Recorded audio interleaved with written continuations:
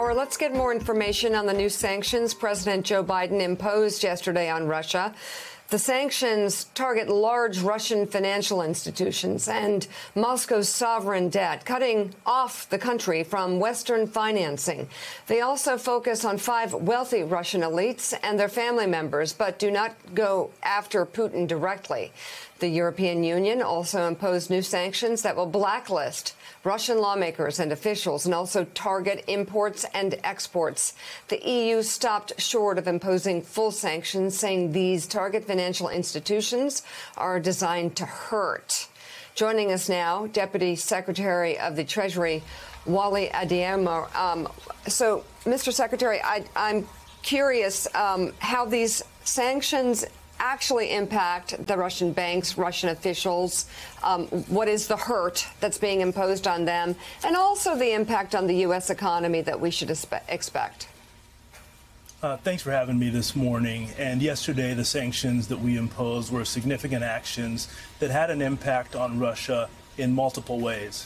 The banks that we went after, one of them was critical to Vladimir Putin's ability to project power within Russia.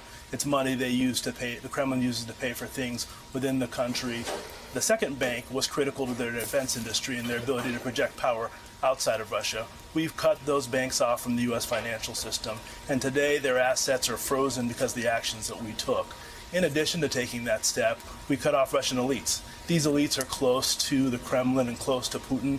And the reality is that Vladimir Putin gains a great deal of his wealth from taking money from these elites and from the Russian economy. So by cutting off these individuals and their children, we cut off the ability for Vladimir Putin to use their resources to further his lifestyle. And finally, the action we took to cut off sovereign debt means that over time, Russia's economy will be starved of the resources they need to project power within the region and around the world. One of the most important things we did was we didn't do this alone. We did it with our allies and partners around the world, which meant that Russia was cut off from a number of Western financial institutions. Europe makes up 40% of Russia's trade, so being cut off from Europe will mean that their economy will grow slowly over time. You asked about the impact here in the United States, and what the president has told us is to take actions that will severely impact the Russian economy and to mitigate the impact on the U.S. and Europe, which we have done. But there will be costs, and our goal will be to make sure that we mitigate those costs over time.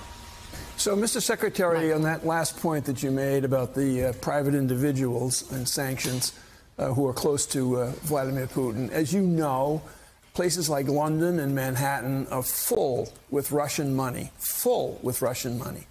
How is it, what's the degree of difficulty in imposing sanctions on private citizens, basically private citizens, in places like London and Manhattan, in Miami, places throughout the world where money is parked? How do we penalize them, and can we penalize them? So, Joe, yes, we can penalize them. And what we have done and what we've learned over the last few years is that while we usually will go after the named individual and we'll sanction them, what they've done previously is they've moved money to their family members and to their known associates. So one of the things we did yesterday was, in addition to going after the named individuals, we went after their children. And our goal will be, as we continue, is to make sure that we target the individuals around them to ensure that the money they're sending to places like London and New York through those individuals can no longer flow, and we constrict the ability of this money to flow back to President Putin. Deputy Secretary of the Treasury, Wally Adeyemo, thank you very much for being on the show this morning.